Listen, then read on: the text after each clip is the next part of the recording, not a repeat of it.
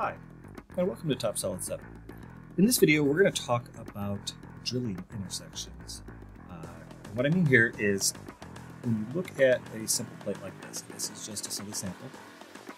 Here you can see I've drilled the big holes here first. Now I'm going to reposition the part, and I'm going to drill these cross holes. And you know, this condition happens all over the place, especially in the tool and die industries, where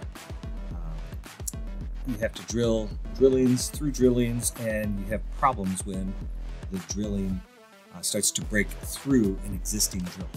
Okay, so let's take a look. I'm going to start by just doing a quick repositioning. This is the same document, just for fun.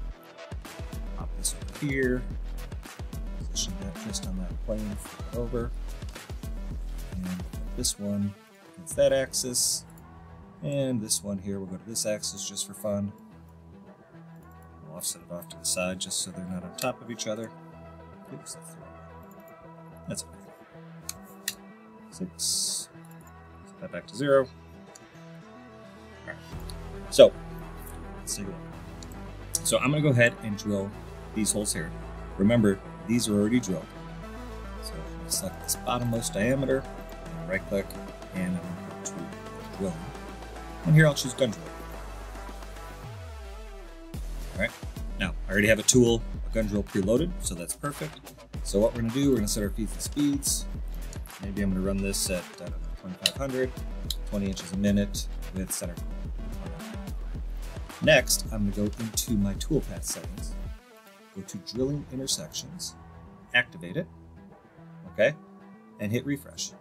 And what you're going to see is the software found each of the cross holes. And now what you can do is you can set what you want to happen. So for example, at this first intersection, 1/16 of an inch before the tool touches, I want to slow my feed rate down to 20% of the program. Once we break through, and maybe here you want to delay as well just for fun, maybe once we break through that first intersection, I want to speed up my feed rate to 150% of the feed rate. Okay. Now, when we get to the bottom of this cross hole,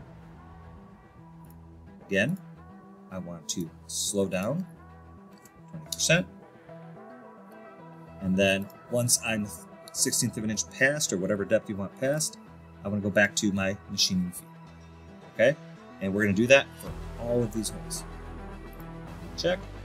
If I go and simulate this, position this, and zoom up here, and you can watch we're in rapid right now. So right now we're at 20 inches a minute, and I'm going to pause it when it changes. Here you can see I'm now at 4 inches a minute as I'm breaking through the hole.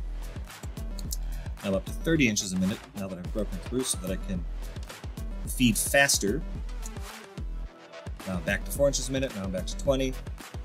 And it's going to repeat this process through every single hole that it intersects with. Okay? And the only reason it's doing it is because these holes were drilled first. So it's important for this process to work that you follow your operation order correctly.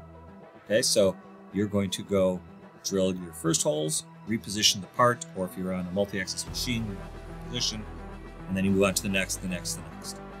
So it's just another way to show you how TopSolid has your back and can help you drive your tool the way you want to drive your tool. One more point, you are in gun drilling, so if you want, you can even play with the spindle RPMs and everything.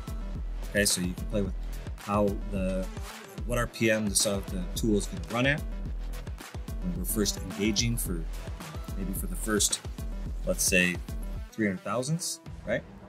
We're going to be at the factor of the machining feed of 50%, because we're going to be running at a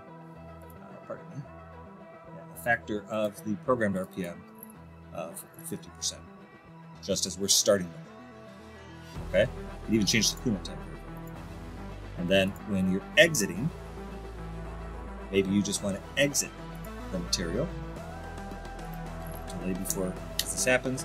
Maybe you want to exit just running at 500. Okay? And then if we go generate some G code for this, just as the last step.